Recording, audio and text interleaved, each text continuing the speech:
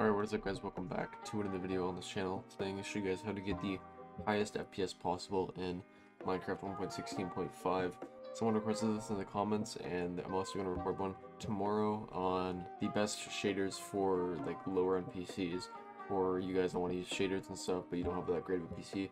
So I'm going to be uploading that tomorrow, so if you guys want to see that one, make sure to turn on post notifications.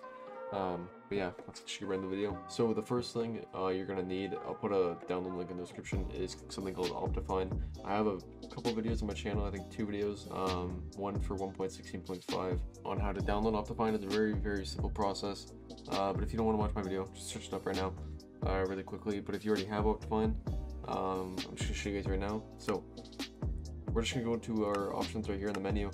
Go to video settings, and these are my current settings.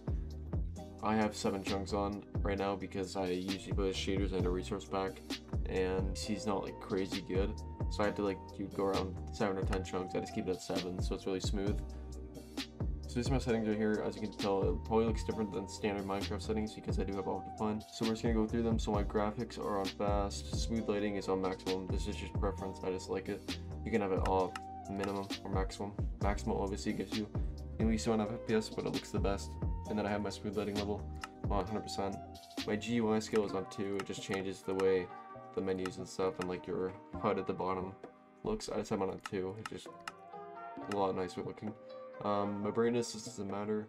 Dynamic lights, this is only an Optifine setting. So like I said earlier, you're probably going to want to have Optifine for this because half the settings are not going to be on standard Minecraft. So dynamic lights, you can have them off, but this is basically just when you're holding like a torch in your hand, and it'll show like lights around when you're just holding it in your hand, so you don't have to use so many torches.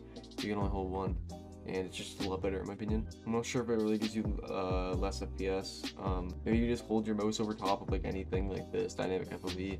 It'll just tell you what it does, so you can get a brief description for yourself.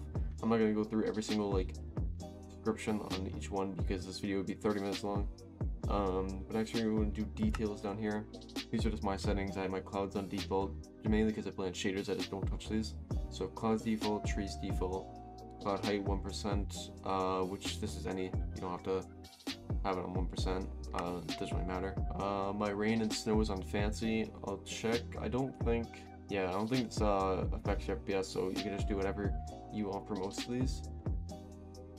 Biome blend, this will, like, if you have it on off, this will give you a ton more FPS. I have it on max because, let's say there's a savanna biome and a normal, like, grass biome. It will just blend the biome, like, really good, so you can't even tell if it's on maximum. But then if it's on, like, off, it will just show, like, the blocks just colliding, and it just doesn't look good. But I have mine on maximum, just for the best overall quality. Entity distance is just how far you can see, like, mobs and stuff like that. So mine's on 150%. You can have yours on 500%, which is the slowest for your FPS. You can have yours on 50, which is the fastest. And then mine 150, it just works for me. And that's pretty much all my settings. You can pause here, just copy all of them right here. Next, we're going to go into animations. I'm just not going to go through every single one. You guys should just pause the video. And holy fuck, Jesus, man, my voice box. All right, you guys can just pause this video here if you guys want to copy every single one of mine. You can do all on, all off. I'm pretty sure mine all on. So you don't even have to pause it, just put yours all on. Press done. It's pretty simple.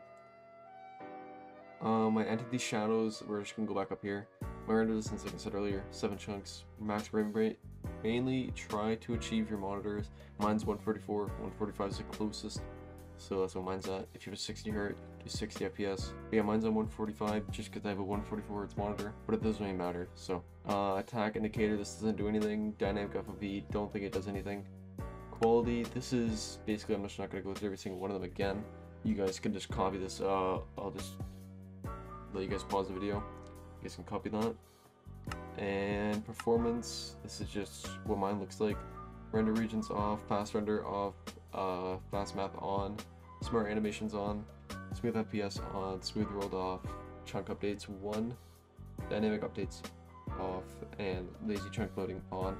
And then I think the last one is other, I believe, which, yeah, right here. So this is just preference, I believe. Like, this doesn't really affect your FPS.